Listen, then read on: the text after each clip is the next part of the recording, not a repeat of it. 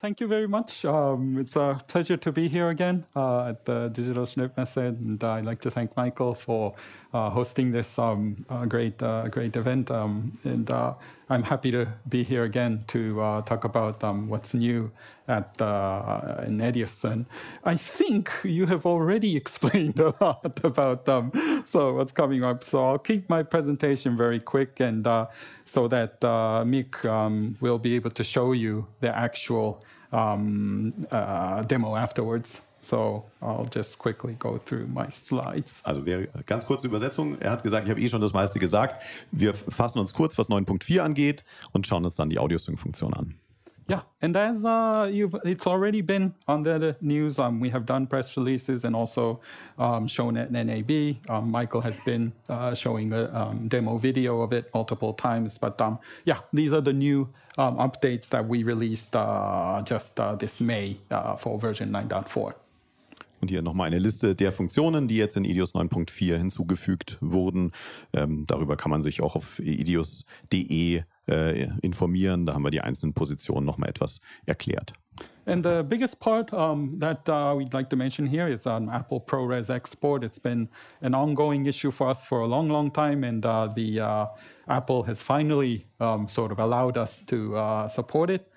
They also allowed us. They also given us the codec for the ProRes RAW. So we were actually been one of the first implementers on the Windows platform to support ProRes RAW. Ja, ein besonderes Augenmerk nochmal auf Apple ProRes, einerseits für den Export, das ist was, worauf man schon lange hingearbeitet hat bei Ghost Valley, und das andere ist eben die Unterstützung von ProRes RAW, und da war es tatsächlich so, dass bei den Schnittprogrammen jetzt für Windows ist EDIUS die erste Software, die dieses Format unterstützt. Also, the closed caption functionalities has been updated to support being able to file import and export and also burn in the caption on the video. Untertitel lassen sich jetzt als Datei importieren und auch exportieren, und man kann sie auch ins Video reinbrennen. And also supporting a better HDR-SDR workflow, so when converting HDR to SDR or vice versa, you'll be able to get a better image now with the brightness levels automatically adjusted, and also the adjusting the quality of the images is being automatically done in the primary color correction filter. In der primären Farbkorrektur gibt es eine neue Funktion, die es erleichtert, von einem Farbraum in den anderen zu wechseln. Jetzt nicht nur technisch, sondern eben auch dabei gewisse Highlights zum Beispiel kompensiert. Auf die Art und Weise tut man sich einfach deutlich leichter, wenn man von einem Farbraum in den anderen wechselt.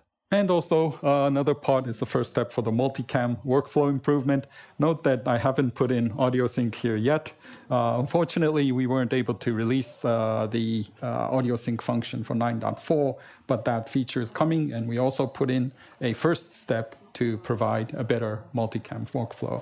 Wir haben gerade schon drüber gesprochen, die Multicam-Funktion ist erweitert worden. AudioSync hat es nicht in das Release 9.4 geschafft, aber es kommt jetzt mit leichter Verspätung. Und wie gesagt, wir werden es heute das erste Mal sehen oder das erste Mal zeigen. Aber es ist eine der Neuerungen von 9.4 ist eben dieser erweiterte Multicam-Dialog. Yeah, and then other features include supporting better H.265 decoding capabilities, also high quality motion tracking, improving the motion tracking quality inside EDIUS. Und zwei technische Verbesserungen. Einmal gibt es einen ganz neuen H.265 Software-Decoder. Der ist einfach deutlich schneller als der bisherige, ist auch von Grund auf neu programmiert worden von Ghost Valley. Und darüber hinaus ist der Motion Tracker in der Qualität, in der Exaktheit noch verbessert worden, ohne dabei langsamer zu werden. So, since the actual demo is coming up, I won't go into pretty much detail, but yeah, supporting ProRes RAW and ProRes export. Being able to export include supporting ProRes 422, the various flavors of ProRes format. Ja, das ist einfach nochmal eine detaillierte Information zu jetzt ProRes, im Prinzip zu den einzelnen Funktionen. Kommen jetzt noch einzelne Slides. Both Pro, go through. Yep, improving updated closed caption support, also updating the HDR, SDR conversion functionalities, but and also the multicam workflow improvement. especially like the items supporting clip marker. Of course, our target is to support audio sync, but also small updates like supporting the clip marker allows a better multicam workflow. Ja, Alex betont nochmal, dass eben die Unterstützung dieser Clipmarke, was ja auch neu ist in 9.4, auch bei vielen Workflows tatsächlich sehr hilfreich ist. Auch das kann ich bestätigen. Es ist tatsächlich eine sehr einfache und komfortable Geschichte, damit zu arbeiten. And as you would see in the upcoming demo, the actual setting steps of how to create a multicam timeline has become much easier and much more streamlined. Und ja, in der jetzt folgenden Demo schauen wir uns dann den Workflow an, wie man eben jetzt mit Multicam besser arbeiten kann. Yeah, and H.265 decoding, high quality motion tracking, but we also have much more updates included in version 9.4, including better support for I/O, third-party I/O boards, and also support for more formats, such as like that was mentioned, Sony RAW format for the Venice, for instance, has been added. Also support for like Panasonic P2 8K clips, exporting of DNxHR. There was been many minor but very important updates done in 9.4. Ja, es sind tatsächlich viele Anwenderwünsche auch in kleineren Updates erfüllt worden, die jetzt hier im Einzelnen noch aufgeführt sind. Einige davon sind tatsächlich auch für den einen oder anderen dann das entscheidende Argument, sich für EDIUS zu entscheiden. One more thing. Yeah, that we are planning for the next release. We are planning to support Blackmagic RAW decoding. So adding to the number of file formats, we will be supporting Blackmagic RAW. So coming from like the small Blackmagic Pocket cameras, we will be able to edit that on EDIUS at upcoming.